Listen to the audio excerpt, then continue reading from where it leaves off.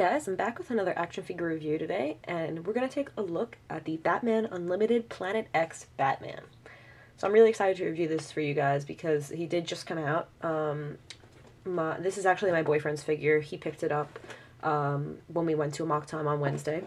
And yeah, I mean, like, we walked into the store and they had this along with the Dark Knight Returns Batman just side by side on a shelf, and right away I just ran up and grabbed it and handed it to him because I knew he wanted it, and he was like, yes, and we were both really excited.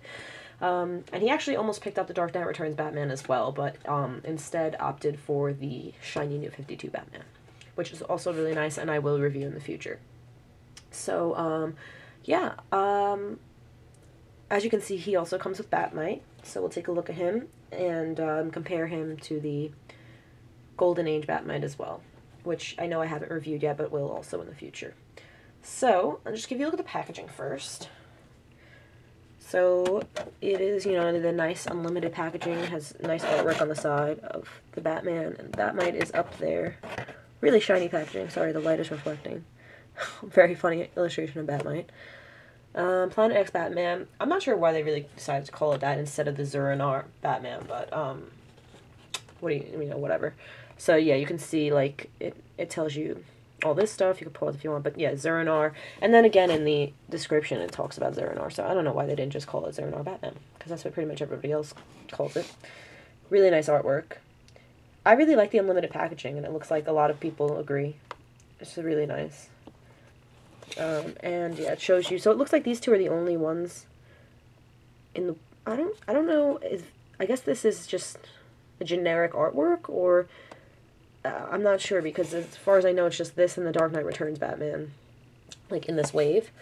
And the Dark Knight Returns Batman, though we didn't pick it up, we did look at it in the package, and it looked really nice, guys, so if you're looking for that, definitely don't hesitate to pick it up if you can.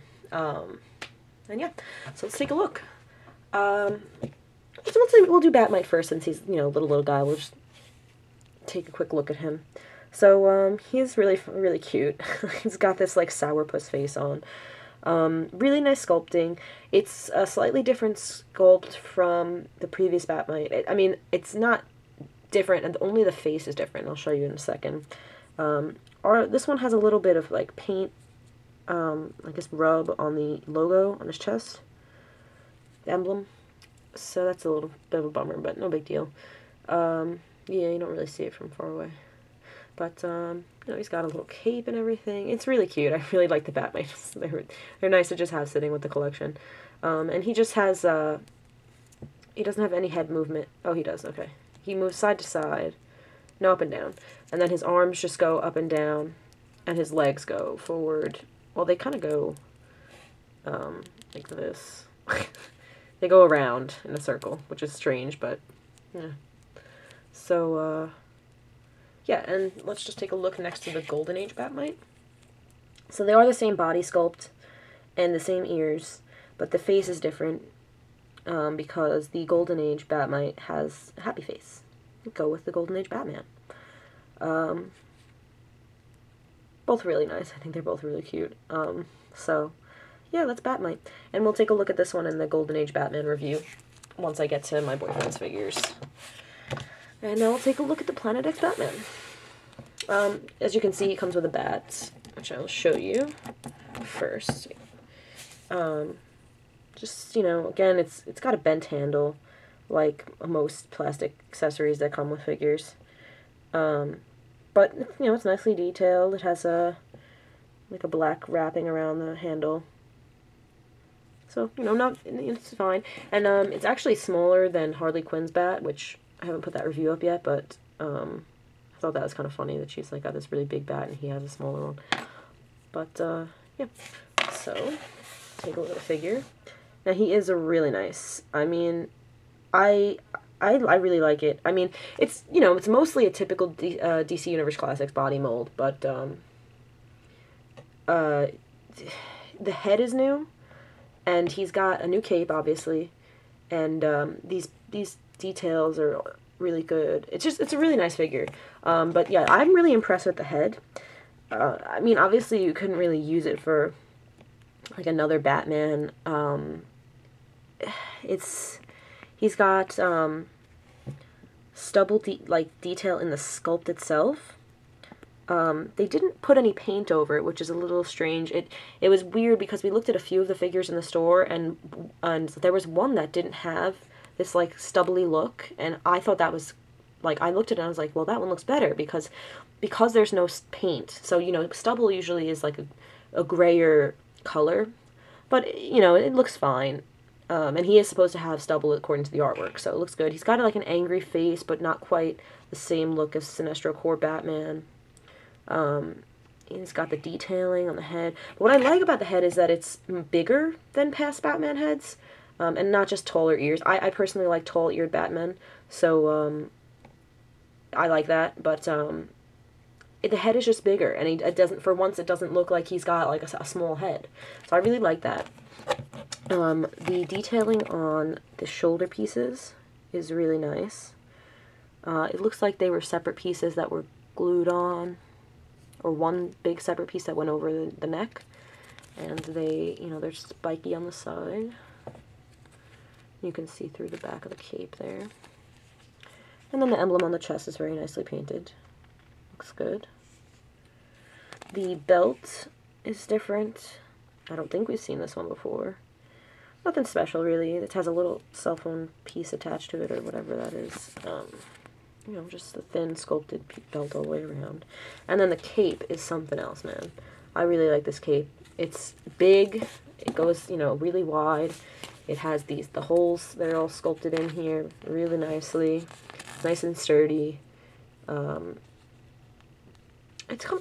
figures, this is purple, red, yellow, and purple, obviously, and it's strange because the purple's coming off kind of blue on my camera. I hope it doesn't really look that way when I upload it. But anyway. So yeah, this is a really nice cape, and it would be, you know, be cool for like a battle damage custom or something for other figures. But yeah, so you know, the paint job's straightforward though. It's all red, yellow, and purple, like I said. No shading or highlights or anything that I can see. But it looks good nonetheless. The boots are the sculpted variety. You know, the thin sculpt.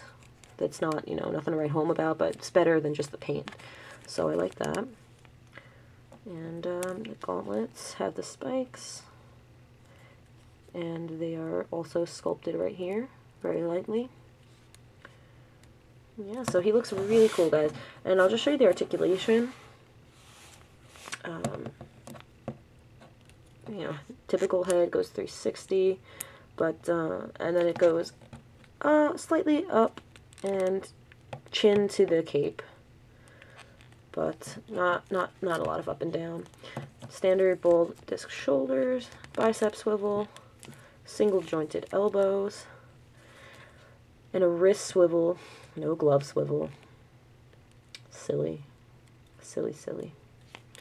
but fine. It's got an ab crunch, decent range of motion, and I don't know if I showed this detail up close, sorry. He's got these stitches sculpted on. Looks really cool. So interestingly enough, I guess this, I mean, they technically had to make a new mold for that, I suppose, for the abs. But, yeah. So he has a waist swivel. The split hinged legs with a cut above the knee. Single jointed knee, and ankle movement. No boot swivel, sadly, but it's again the pointed boot, so not really gonna work there. But yeah, guys. So I'm really happy with the figure. My boyfriend seems to be really happy with the figure. He's really cool looking. He has a good articulation, of course. The Batmite is really cute. I mean, so he's a winner, really, I think. So if you like this story arc, or you just like to collect every single Batman you can, definitely recommend him. I think we got him for $20 at Amok Time. You know, and I don't know when he's gonna hit like retail, like Walmart or whatever. I know that the DC Unlimited Shiny Superman and Flash have shown up on Walmart.com recently, maybe the past couple weeks.